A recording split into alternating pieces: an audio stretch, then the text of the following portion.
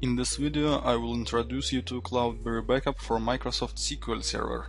The product designed to backup Microsoft SQL Server databases and also have the full functionality of CloudBerry Backup Server Edition. Let's open the program and we can see Backup SQL Server button here. Click on it and it's open SQL Server Backup Plan Wizard. Now we need to select the storage. As in the CloudBerry Backup, you can choose one of various providers and also can choose file system for the local backup. I select an Amazon S3 account. Let's name our plan Backup SQL Server. On the next page we need to select SQL Server instance and the authentication method.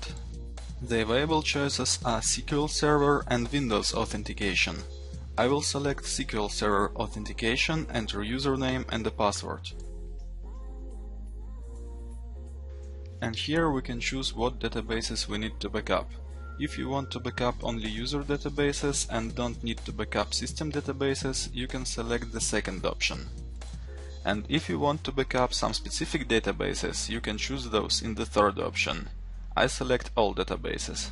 Now we can set up compression and encryption options. If you use Microsoft SQL Server 2008 or higher, compression will be performed by SQL Server. If not, compression will be performed by CloudBerry Backup.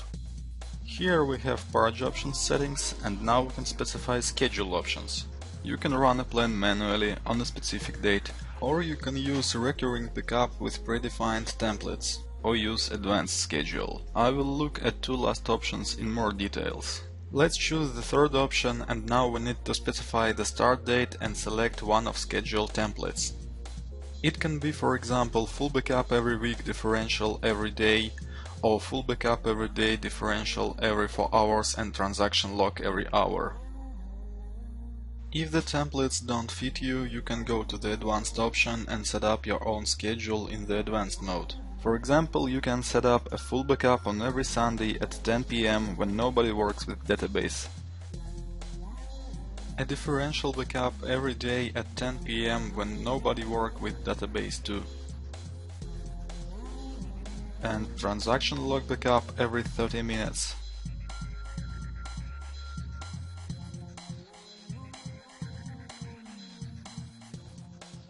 Start date is when you want the first backup to run.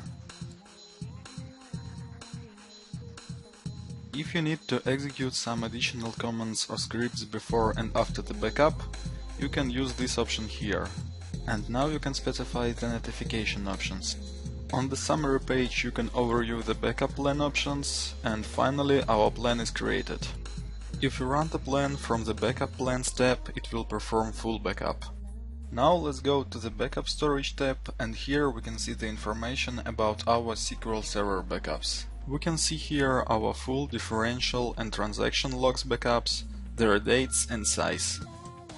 You can get your 15-day trial version of CloudBerry Backup for Microsoft SQL Server at cloudberrylab.com/SQL.